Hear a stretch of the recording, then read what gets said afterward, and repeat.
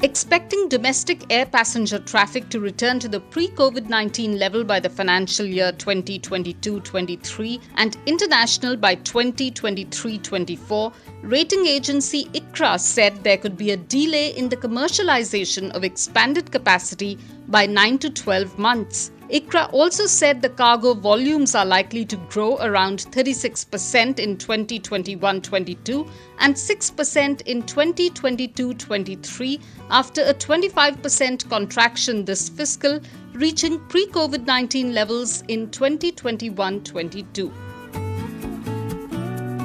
The Reserve Bank of India on Monday said India's economic activity is gaining momentum on COVID-19 vaccination rollout and decrease in infections, but private investment is missing. The vaccination program has released pent-up optimism, and there is little doubt today that a recovery based on a revival of consumption is underway.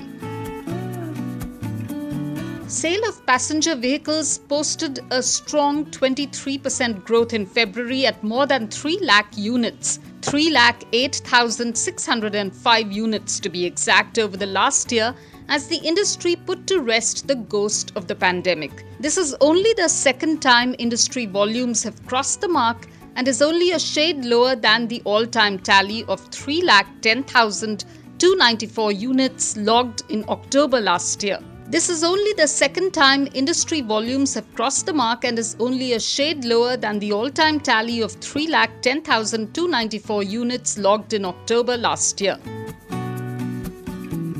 The new chief of the World Trade Organization urged its member states yesterday to work with pharmaceutical companies to license more COVID-19 vaccine manufacturing in developing countries in order to triple global production. Okonjo Iweala, the WTO's first female and first African Director General, said that companies must be encouraged to open up and license more viable manufacturing sites now in developing countries.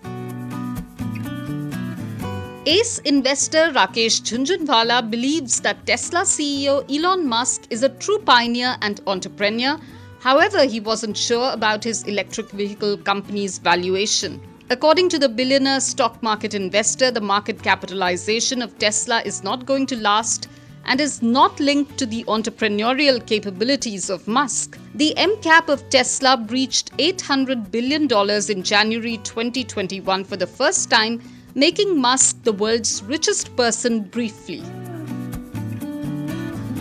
A Chinese state-backed hacking group has in recent weeks targeted the IT systems of 2 Indian vaccine makers whose coronavirus shots are being used in the country's immunization campaign, cyber intelligence firm Cyfirma told Reuters. Cyfirma, based in Singapore and Tokyo, said Chinese hacking group APT-10, also known as Stone Panda, had identified gaps and vulnerabilities in the IT infrastructure and supply chain software of Bharat Biotech and the Serum Institute of India. China's foreign ministry did not reply to a request for comment.